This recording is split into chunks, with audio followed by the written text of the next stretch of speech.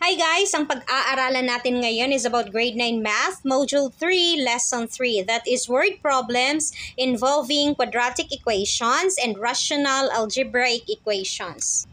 Sa lesson na to, matututunan natin kung paano tayo mag-solve ng word problems ng quadratic equations and word problems involving rational algebraic equations. Okay, so meron tayong problem dito.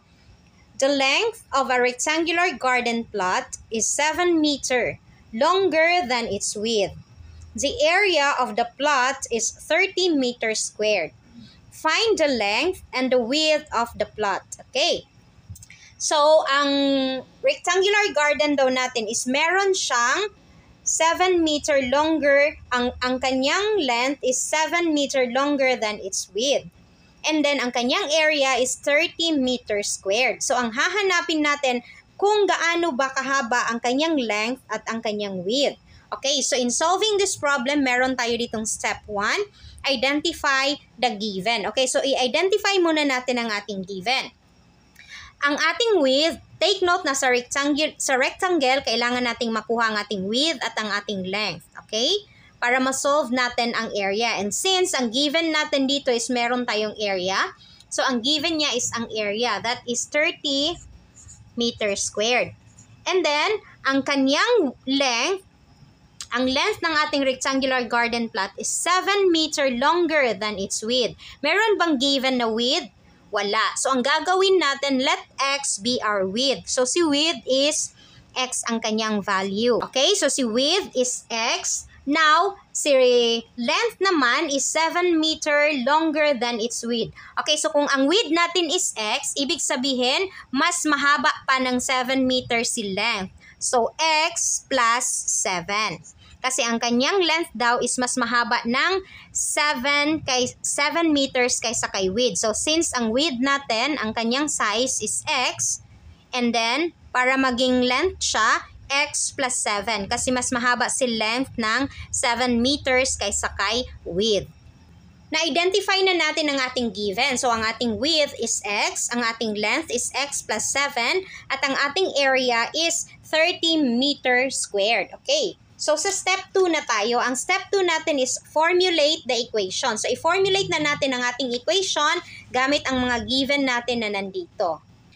Ano ba ang formula sa pag-solve ng area ng rectangle? Okay, so area ng rectangle is equal to length times width. Okay, so ganito ang paghahanap ng area ng ating rectangle. Length times width. So since given ang ating area is 30 meters squared is equal to length. Ano yung length natin? Ang length natin is x plus 7. So, x plus 7 ang ating length multiplied by the width na x. Okay? So, ngayon, pagpalitin lang natin ng placement itong ating equation. So, ilipat natin ang merong variable dito sa kabila at itong ating constant ilipat natin sa kabila. Kapag ganun ang ginagawa natin, walang magbabago na sign kasi pinagpalit lang natin sila ng lugar. Okay? So, ilipat natin si x plus 7 dito. Multiplied by x is equal to 30 meter squared. Okay, so i-simplify na natin siya. So, x times x is equal to x squared plus 7 times x is equal to 7x is equal to 30. Now, gawin na natin siyang quadratic equation. So, x squared, ang ating quadratic equation is ax squared plus bx plus c is equal to 0. So, si constant, ilipat natin dito sa left side. So, x squared plus 7x. Kapag nilipat natin si 30 sa kabilang side is magiging negative. So, negative 30 is equal to 0. Okay, so ito na yung quadratic equation natin. Dahil meron na tayong quadratic equation that is x squared plus 7x minus 30 is equal to 0, punta na tayo sa ating step 3 and that is solve for the unknown values. Okay, so i-solve na natin siya. I-solve na natin ang unknown values gamit ang factoring. Okay, so factorable itong ating equation. So factoring ang gagamitin natin. So i-factor natin ang ating equation. Okay, so ang factor ni x squared is x times x. And then, negative 30. So ano yung factor ni 30? 10 at 3. Kasi 10 at 3, para kapag mag-subtract ka, ang sagot mo is 7. So, si 10 is saan mo ilalagay? So, positive dito and negative dito. So, 10 dito and 3 dito. Kasi positive 10 minus 3 is 7. So, dapat makuha mo ang value ng iyong gitnang term. Okay? So, meron din siyang factor si 30 na 1 and 30, 15 and 2. Pero dapat titingnan mo ang iyong constant dito sa gitna. Gaya ng ginawa natin na si 10 at si 3 kasi kapag isubtract mo sila, ang sagot is 7. So ngayon, ang next step natin, dahil na-factor na natin siya, i-equate natin siya into 0. So x plus 10 is equal to 0. And then x minus 3 is equal to 0. So x is equal to negative 10 and then x is equal to positive 3. Okay? So ito na yung value ng ating x. Now, at these given values of x, na x is equal to negative 10 and x is equal to positive 3, we will consider x is equal to positive 3 since we are talking about dimensions, okay? So, therefore, the width is, ano yung width ng ating rectangular plot? Ang width natin is 3 kasi ang value ni x is 3, okay? So, kung ito yung rectangular plot natin, ito yung kanyang width, ito yung kanyang length, at ito ang kanyang area na 30 meter squared. Okay, so ang width natin is 3 meters. So ano yung length natin? Kasi ang length natin is, tingnan natin ang ating given. Ang length natin is x plus 7. So length is equal to x plus 7. So, replace lang natin si x ng value na 3. So, 3 plus 7 is equal to 10 meter. So, ibig sabihin, ang length natin is 10 meter. Okay? So, ito na yung mga unknown values natin. So, ang sagot natin sa ating question na find the length and the width of the plot. So, ang length natin is 10 meter at ang ating width is 3 meter. Kapag i-check din natin siya, ang area ng rectangle is length times width. So, i-multiply natin si length at si width. 10 times 3 is equal to 30 meters squared. So, tama yung sagot natin.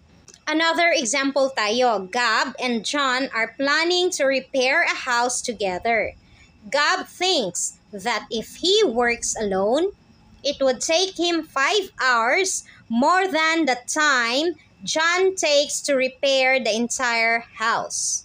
Working together, they can complete the job in 6 hours. If John can work in M hours, how long will it take Gab to finish the job? Okay, so ang problem natin is about Gab and John. So si Gab daw, iniisip niya na kapag siya lang isa yung mag-repair ng house, it would take him 5 hours more than the time of John. Okay? So, mas mahaba yung oras niya sa pagre-repair ng 5 hours more than kay John. And then, kapag sila namang dalawa ang magtrabaho sa pag-repair, makukomplete nilang dalawa ang job in 6 hours. Okay? So, kung si John daw is matatapos niya ang pag-repair ng M hours, how long will it take Gab to finish the job? Okay? So, ilang oras daw kaya matapos ni Gab ang pagtatrabaho niya sa repair ng bahay. Okay, so step 1 na tayo, identify the given. Okay, so ilang oras kaya matatapos ni John ang kanyang trabaho? Sabi dito, if John can work in M hours. So M hours, matatapos ni John ang kanyang trabaho. Okay, so isulat lang natin dito na M hours ang kay John. So si Gab naman, ang sabi niya is 5 hours more than kay John niya matatapos ang trabaho. So, kung ang trabaho ni John is M hours at si Gab is 5 hours more than, so, ang ating ilalagay is M plus 5. Kasi oras ni John plus 5 na matatapos ni Gab ang kanyang trabaho. At kung sila namang dalawa, matatapos nila in 6 hours. Okay? So, 6 hours nilang matatapos kung dalawa silang magtatrabaho. So step 2, formulate the equation. Okay, so kapag i-add natin si John at si Gab, ang kanilang trabaho is matatapos ng 6 hours. Okay, so paano natin i-formulate ang ating equation? So si John, ang representation ni John is magiging 1 over m hours. Bakit 1 over m hours? Kasi si John, matatapos niya ang kanyang trabaho ng m hours, ang isang trabaho ng m hours. Kaya 1 over m. Si Gab naman, matatapos niya ang kanyang trabaho, okay? So, ang duration ng kanyang trabaho. So, 1 over, ilang oras niyang matatapos? M plus 5. At kung together naman sila, kung both is ang isang trabaho matatapos ng 6 hours. Okay? So, take note, ang isang trabaho ni John, matatapos niya ng m hours. Kay Gab, ang kanyang trabaho, ang isang duration ng trabaho niya, matatapos niya ng m plus 5. Kapag both naman sila, ang isang trabaho is matatapos ng 6 hours. Okay, so gagawin na natin ang ating equation. So, ang ating equation is 1 over m plus 1 over m plus 5 is equal to 1 over 6. Okay? So, si John plus si Gab is equal to 1 over 6 hours. So, ito na yung equation natin. Ito yung tinatawag nating rational algebraic equation. 1 over m plus 1 over m plus 5 is equal to 1 over 6. Step 3 na tayo. Solve for the unknown values. Okay. So, dahil rational algebraic equation ito, ang gagawin natin is kukunin natin ang kanilang LCD or least common denominator. So, ano ang LCD natin dito? I-multiply lang natin ang ating denominator. So, meron tayong m plus 5, and 6. So, ang denominator na or ang ating LCD or least common denominator is m multiplied by 6 and multiplied by m plus 5. So, m times 6 is equal to 6m multiplied by m plus 5. Bakit naging 6m? Si 6 i-multiply mo kay m, magiging 6m. And i-multiply mo kay m plus 5. So, ito yung LCD natin. 6m multiplied by m plus 5. Dahil meron na tayong LCD, ang gagawin natin is i-multiply natin both sides sa ating LCD. Okay, so ang LCD natin is 6m, m plus 5, and then 1 over m plus 1 m plus 5 is equal to 1 over 6 multiplied by 6m multiplied by m plus 5. Okay? So, ang LCD natin, i-multiply natin both sides. Para hindi kayo malito, i-multiply nyo siya term by term. Okay, so itong first term natin dito, i-multiply natin sa ating first term dito. So, 6m multiplied by 1 over m, pwede nating i-cancel si m. Okay? So, ang naiwan is si 6. So, 6 times 1 is equal to 6. Okay, so tapos na tayo sa 6m nag-multiply. Si m plus 5 naman yung i-multiply natin. M plus 5 multiplied by 1, so that is m plus 5. Okay, so next naman tayo na term. Plus, so 6m and m plus 5 i-multiply natin kay 1 over m plus 5. Okay, so ano yung pwedeng i-cancel natin? Si m plus 5. So, ang maiiwan is si 6m. So, 6m times 1 is equal to 6m. Equals, so 1 times 6m times m plus 5. So, i-cancel natin si 6. Ang maiiwan is si m times m plus 5. Okay? So, m times m plus 5.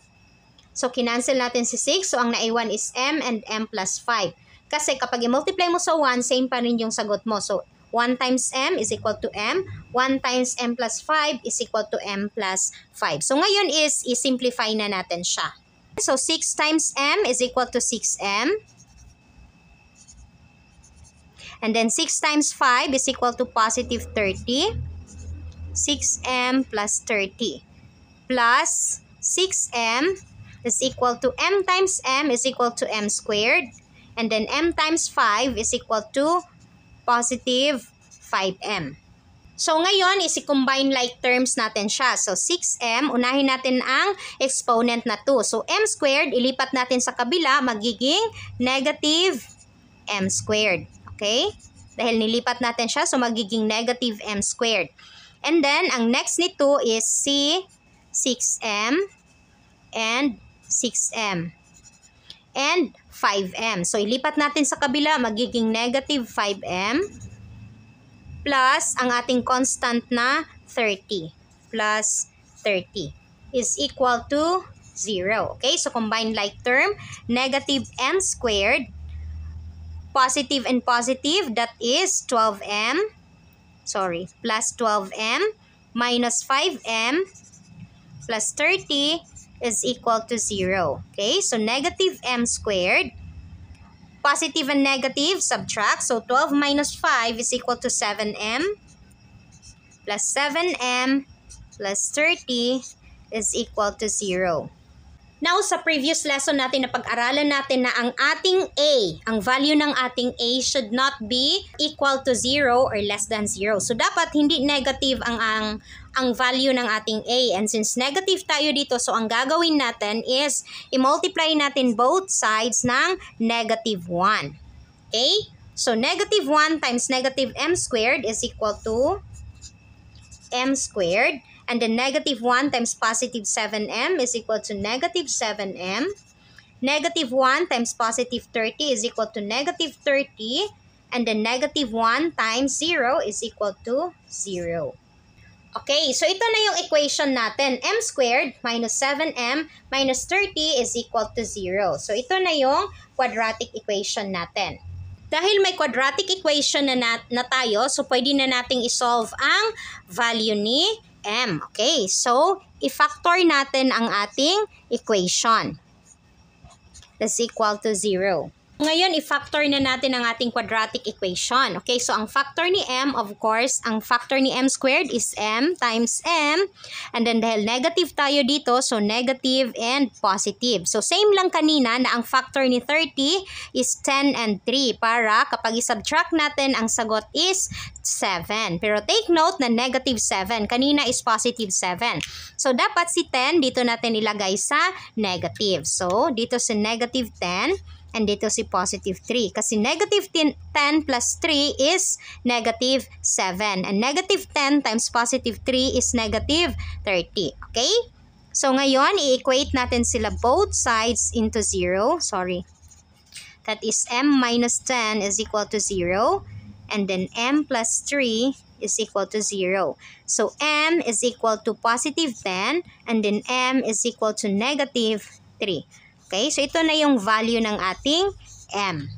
Since we are talking about hours, we will consider m is equal to positive 10.